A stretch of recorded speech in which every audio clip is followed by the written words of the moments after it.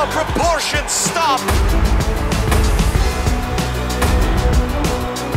Shot! Scores! Coburg wins the RBC Cup!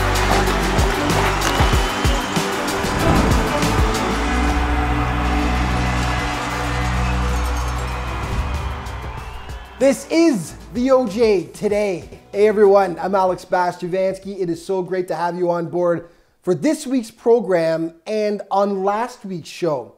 Mississauga Chargers head coach Joe Washkarak joined me for our annual first round playoff preview show. Well, this week it's game on. The postseason kicked off on Monday, and it promises to be a first round unlike anything we've seen before in the OJHL. With the opening series being only a best-of-3 affair, it leaves the door open for plenty of surprises. Let's kick things off with a battle of East Division Titans, Wellington and Coburg. Highlights now brought to you by Instat. Instat is the official analytics supplier to the OJHL, and the Duke Dome was jumping for the opening game, but it was the visitors that drew first blood. Been the stronger team as Cook brings it in, hands off, Dafonseca curling in, shooting, scores! Charlie Dafonseca, watch out for him. Yeah, there were a lot of guys Wellington needed to watch out for in the Cougars. 37 seconds later, Caleb Thompson right there. The Cats were purring up 2-zip at the break. The Dukes get one back in the second though on the power play. David Campbell rocks the Klein. Wellington within a goal, but in the third, Coburg gets what would prove to be the game winner, Aaron Sherratt to Andy Ryston. Oh boy. Coburg pulls the upset in the opener. This is the danger in a best-of-3 series. There's not a lot of time to get your you-know-what together. Number 2 seed Trenton hosted 3rd seeded Haliburton for game 1, and the Huskies draw first blood. Patrick Saney making it 1-zip for the visitors, but Jake Campbell just took control of this game for Trenton. The bank shot there from a tough angle makes it a 1-1 contest, and then Jake was back at it 5 minutes later. This one was quite a bit prettier. The wrister finding daylight. Hawks led 2-1 at the break, but the Dogs bite back in the second. Oliver Tarr follows up the rebound here, bangs it past William Nguyen, and it was all tied up 2-2, but as mentioned, this was the Jake Campbell show in game 1. Campbell finds the twine with the man advantage. That proves to be the decider. Great game from the hanger. Trenton takes down Haliburton 5-2 in game 1. Pickering was virtually unstoppable this year on the way to finishing first in the North, but Stouffville was trying to spoil the party in game 1 late in the first. Joe Kennedy going to work, and you will see that again in the plays of the week. Spirit leading 1-zip with just a $1.05 remaining in the first though. Ian Martin. Sick feed for Christos Rodis, and it was 1-1 at the break. And the Cats take the lead in the second. Matthew Altamar just fires it through the screen out front, and the home side takes its first lead of the game. It was short-lived though. Spirit on the rush. Jacob Roach banks it in off someone's skate. Can't quite see who it was. No matter. All tied up. Panthers fans were nervous, understandably, at that point until this. Chance to clear for the Panthers, and Jake Partridge is looking for more. Partridge drops, shot, scores! Dustin Hutton puts the Panthers back up by 1. And the Cats shake off their jitters and take game 1 over a pesky Stouffville team, 4-2 your final. The Junior Canadians were taking on the 4th-seeded Patriots in this one, and they open the scoring. Catalano steps up. Here's Fukakusa walking in. Catalano. Oh! Christian Catalano gets the party started. Catalano just signed with RIT last week, and the Tigers are getting a good one. 1-zip Canadians. He was back at it soon after.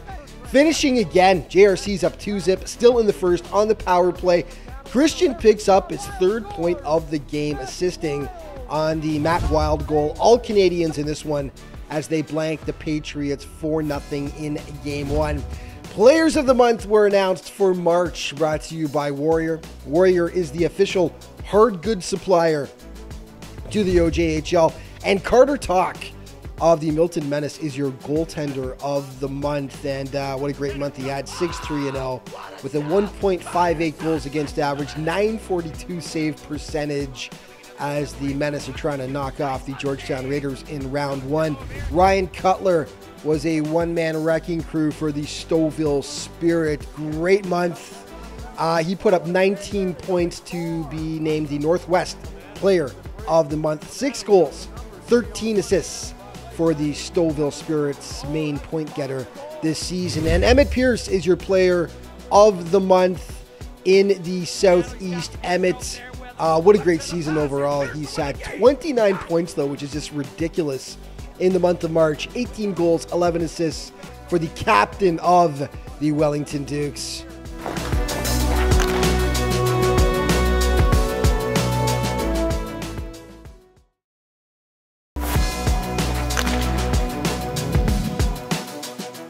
This segment of the OJ Today is brought to you by Clean Quip. Clean Quip is the official disinfectant supplier to the OJHL. Hey, welcome back to the OJ Today, everyone. You know, all season long, the West Division was pure madness. Several different teams had possession of first place at various times during the season until Burlington finally took control and held on until the end. But the West was competitive from top to bottom. The 2 versus 3 matchup in the first round promised to be epic as Milton took on Halton region rival Georgetown. Now the Raiders have had trouble scoring goals this season, but they managed to hit first in this one. Face off won by Georgetown. Roberts Strachan fires that one, then goes off the side of the net. Semenya plays it off the boards, doesn't get it out though. Down in front, down shot, they score! Georgetown! They open the goal scoring here with Jack Natashak. That Raiders lead held until the second frame. Aiden Hughes, refusing to take no for an answer, bangs home the second chance, and Milton ties it up 1-1. Now Milton would actually make it 2-1. In the third though, Andrew Duchesne's hammers it home from the point. This one was all tied at 2 apiece, but the Menace would take the lead for good. Andrew Horsley jumping all over the turnover. He tickles the twine. And the teams would trade goals after that. Milton holds on for the 4-3 win in Game 1. This was also a battle of Halton region as Oakville was taking on Burlington. Sterling Walters opens the scoring for the Cougars, and watch the celly. Jack Richard, the full-on takedown. 1 sip for Burlington. It was only a 1-goal game into the third until Joel Chauvin bangs this one in off the doorstep. The Cougars pull away. They blank the Blades 4-0 to take Game 1 on home ice. This was a highly anticipated first round series. St. Mike's taking on North York. NYR draws first blood. Sean Clark going for a skate. Squeezes it home, and the Rangers were up 1-0. No scoring in the second, so on to the third. North York wins the draw. Wilson Farrell just kind of throws it on goal. Good things happen when you do, though. Doesn't look like Matthew Purdue saw a thing there. That made it 2-0. George Figueres adds an empty netter to make it 3 as the Rangers take Game 1. Another highly anticipated series, Aurora taking on Collingwood. The teams went back and forth in the first. Luke Reeve notches the game's first goal on the power play. Back come the Blues, though. Kevin Handstock spots Adam O'Mara breaking towards the net. He finishes in style, and it's a 1-1 game. Not for long, though. Hollander Thompson, from a tough angle there, beats Noah Pack upstairs, and the Cats were back on top, leading 2-1. That lasted all of 7 minutes. O'Mara feeds Marcus Lougheed. They were even Steven tied at 2 apiece. Collingwood takes the lead for good in the second. Adam O'Mara, oh baby, there was some mustard on that shot. That is his second goal, 3rd point of the day, and it's the winner as the Blues take Game 1, 5-2. Over Aurora. Okay, so Joe Washkaruk mentioned last week he thought this was the first round series where a 4th seed could take down a number 1. Coburg won Game 1, and they opened the scoring in Game 2. And these best of 3 series, anything can happen. Here's Kevin Dean to finish things off for you. Cougars have it.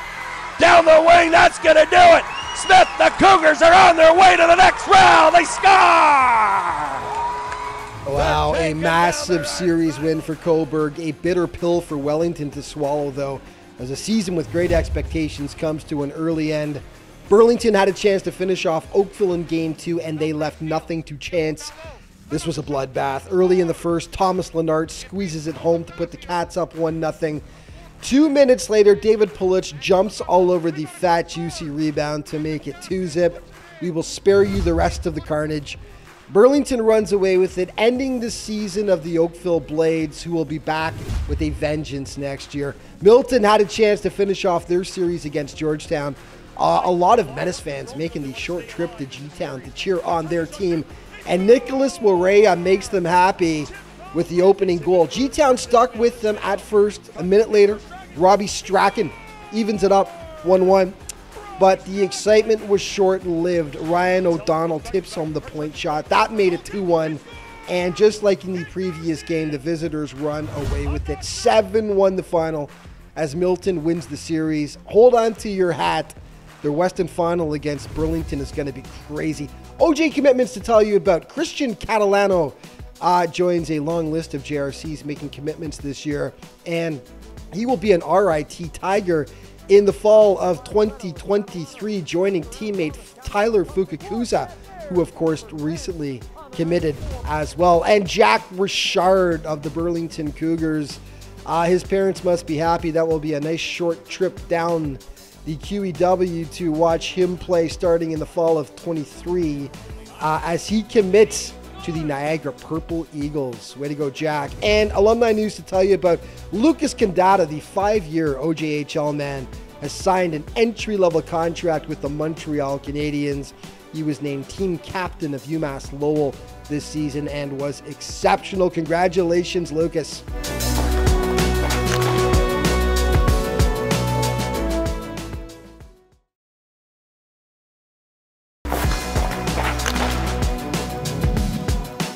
This segment of the OJ Today is brought to you by Warrior. Warrior is the official hard goods supplier to the OJHL. Hey, welcome back to the OJ Today, everyone. And I'm so excited to be able to do this today. Joining me for the first time in 2 years. Man, I love to chat to on the show, Mr. OJ Images himself, Tim Bates. Tim, how you doing, man? Great, Alex. Thanks very much. And it's a pleasure to be back on OJ Today again. Great to have you. And this takes on new meaning when I ask you how you're doing, because I know you just recovered from COVID, actually. How are you feeling? Yeah, you know what? I'm about 90% now. I'm looking forward to getting back in the rinks and have that behind me, and try to avoid it for 2.5 years. And at least I caught it before playoffs. So, it's been a bit of a long recovery, but hey, I'm ready to go. Right on. You got it out of the way now, so it's good. Full steam ahead. And I mean, we've talked so much about OJHL Images on the show every year. And I mean, I use your stuff, you and your team stuff every single week. Lots and lots of great photographs you take. But for those who might be watching who don't know about OJHL Images, tell everyone a little bit about OJ Images and a brief history of it. Sure. You know what? OJHL Images is the official photographer for the Ontario Junior Hockey League. We provide all the digital content for not only game action imagery, but archival imagery, as well as we control the distribution of that imagery that our photographers take across the league.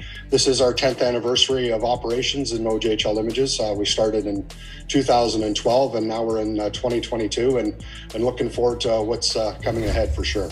The time flies, doesn't it? And I mean, and obviously the last couple of years have been very interesting with all that's been going on. How have you guys found the return to the rinks and, in trying to take these photos as COVID's been raging? Yeah, it certainly presented a lot of unique challenges worldwide with photographers. And the first and foremost thing is access in regards to where we could shoot and where we couldn't shoot from. So it changed our perspective a lot. Shooting with a mask on is a difficult challenge as is. Your viewfinder will fog up. It presents some unique challenges. But I guess the most direct impact for us was the access we had to the athletes and the coaches. And, we had to respect them. They respected us in regards to the job we had to do. And it certainly was difficult in regards to changing our composition in regards to what kind of photographs we're going to put out. And, we obviously stayed out of the dressing rooms, away from the benches when the COVID protocols were in so effect. But we're really fortunate now that those protocols have been lifted, but we're still, exercising our due diligence to ensure that we mitigate any kind of risk. Yeah, and back to the events a little bit again this year. Obviously, the All-Star game had to be missed due to the brief shutdown that happened in January due to COVID. But, the Governor's Showcase came on again, and everything should be back up to full speed again next season. And those showcases are really one of the lifebloods of of OJHL Images, isn't it? You guys do fantastic work there. Your whole team comes out and you guys are on it all weekend. Yeah, it's certainly a really busy weekend. It's a monumentous task for us. We capture every single headshot of players, coaches, team personnel of every single team, every single player, and we archive that for stock imagery for media outlets across the service and as well as our league and our team. So it's a big task. It's certainly an extremely busy weekend, all-day events for sure for our photographers. And this year has been a big year for you, you and your team in terms of technological advances that have been made. Tell us a bit more about that. Yeah, we're really pleased to have a business partnership with Photo Shelter for Brands as well as Open Doors. And without getting into the complete specifics of these two entities, is Photo Shelter is the worldwide distribution source for imagery where we can store our images. People can view them. That's our database of images, and there's well over hundreds of thousands of images in there. Open Doors is a brand new technology that we've partnered with this year that allows us to provide any image we take from a game goes directly into a database, and the players get a notification on their handheld devices or their computers, and they instantly get the photograph. The moment the photograph is uploaded from our photographers, it's into their gallery and they get a notification and they can share it on their socials. Where we're progressing is now AI technology or artificial intelligence. We'll actually start recognizing their faces and their numbers, called Roster IQ. And it's actually tagging that player the moment the photographer presses the button and uploads the photo. So it's incredible technology, and the turnaround time for this is instantaneous. It's very live. So we're really thrilled to be partnered with both Photo Shelter for Brands and Open Doors. Awesome, man. Okay, we've got about a minute and a half left here. So my favorite part, of course, now is we look through some of your favorite pictures that you guys have taken so far this year.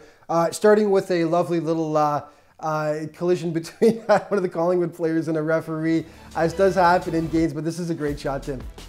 Yeah, thanks. It's Baxter from Collingwood, Bax from Collingwood, and he was taken down by the linesman who was trying to get involved in an altercation, lost his balance, and pulled him down to the ice. So it's a unique photo. Awesome. And this one I know that you really, really love. This is the Aurora player celebrating a goal. You got him in mid-jump there. And you mentioned you're just about to have this one framed, aren't you? Tell us the story behind this one. Yeah, it's my favorite photo for the year for sure that I managed to take and snap. And a little backstory behind it. Reaver jumped so high. I've never seen a player ever jump that high in a celly. And I can tell you the backstory is when he hit the ice, he busted the skate rivets. It popped the rivets right off of one of his skates. So when he managed to make it over to the bench, the equipment manager showed me the skate after in between intermission, said, "I've never seen this before." But yeah, it was a spectacular moment, and certainly one of my favorite photos for sure. Awesome. Moving it along here quickly. Great shot of Noah Pack there at the center ice.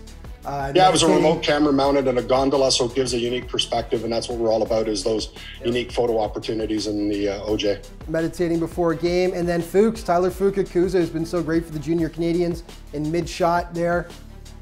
Yeah, he's a spectacular athlete, and his body's contorted in a very unique position. We're shooting it from an upper riser angle, so Fukakusa is an incredible athlete, and that just captured a little bit of his athleticism. Right on. Wellington with the celly here. I'm not sure who that is. I can't see the number, but great celly picture.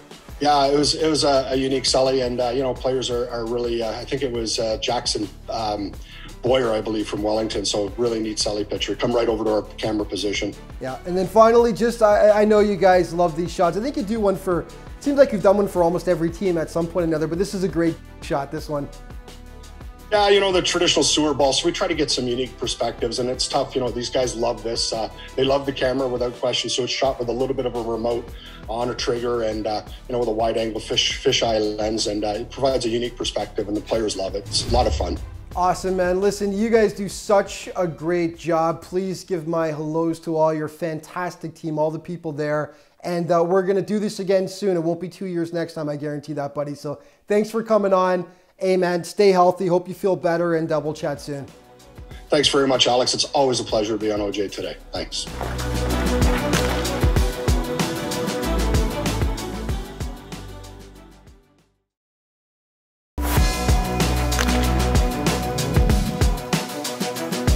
This segment of the OJ Today is brought to you by NutraFarms, the official sponsor of the OJHL's Championship Series. Hey, welcome back to the program, everyone. The North York Rangers were downright dominant at times during the regular season.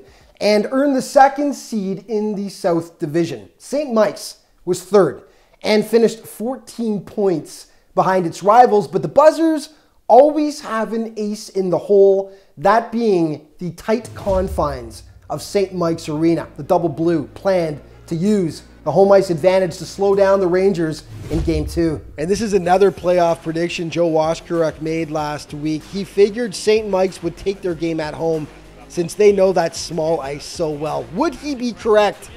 Well, he knows what he's talking about, Mr. Washkaruk. Jared Cocamiglio opens the scoring for St. Mike's. Max Donahue responds for the Rangers, though, with the beautiful snipe right there. He evens it up at 1 apiece. Back come the Double Blue, though. Aiden Shepard shot through traffic. It finds daylight, and St. Mike's goes up 2-1. North York punched back in the second, though. Jacob Gorinsky makes the initial stop here. Nicholas Kellenberger pounces on the rebound, though, and once again, they were all tied up. In the third, though, St. Mike's nabs the winner. Brad Summers cleaning up the garbage out front, and wouldn't you know it, Joe Washkaruk was right with his prediction again. St. Mike's takes Game 2 on home ice as they force a third and deciding contest back in North York. Trenton was in Halliburton for Game 2 with a chance to sweep the series, and for a while, it looked like they might do that. Dalton Bancroft gets his shot to go off the Halliburton defender. The question is, did he call the bank shot? 1-zip Hawks. 2 minutes later, Justin Morrow gets sprung on the break. Soft hands. And it was 2-0 for Trenton after 20. But Halliburton shows its moxie. Second frame, all kinds of traffic out front. Simon Rose cuts the Huskies' deficit in half. And then late in the period, Lucas Stevenson bangs it past William Nguyen. And they were going nuts in Minden, understandably. It was tied 2-2. It stayed that way until the third. Here comes Richardson. Couture shoots, and what a score! They score! They score! We knew this series was going to be off the charts. Two great teams. It will head back to Trenton for the deciding game. Okay, Aurora needed to win on home ice to stay alive against Collingwood. Scoreless until the second. Jake Laville banks home la rebound, and the Blues go up 1-0. Back come the Cats in the third frame, though. William Moore taking the point shot. Blake Frost getting tippy with it out front, and it was all tied up 1-1. Just $1:45 later, though, Collingwood gets the winner. Kevin Handstock, hanging out at the side of the net, says, "Thank you very much." And the Blues take Game 2 and manage to knock off the Tigers in 2 straight games. Okay, a look at your OJ leaders now, brought to you by NutriFarms, the official sponsor of the OJHL's Championship Series. And it's early, but here are your top 5 scorers. Thomas Lennart leading the way with 6 points. A bunch of guys tied with 5 right now. Dalton Bancroft, Josh Belgrave of the Burlington Cougars, Jake Campbell of the Jayhawks, and Sterling Walters also of those Burlington Cougars. Plays of the week now, brought to you by Troy Hockey. Troy is the official apparel provider to the Ontario Junior Hockey League. In this first round playoff matchup, Joe Kennedy works in, toe drag move, Kennedy to the net, scores! And the Stouffville Spirit strike first. Was just wide. Fukakusa back, Fedak off the bench, Heinrich towards the net. Oh! Christian Catalano for the second time. To the net, Semenya plays it off the board, doesn't get it out though. Down in front, though, shot, they score! Georgetown, they open the goal scoring here with Jack Natashak. Sutherland rolls it in.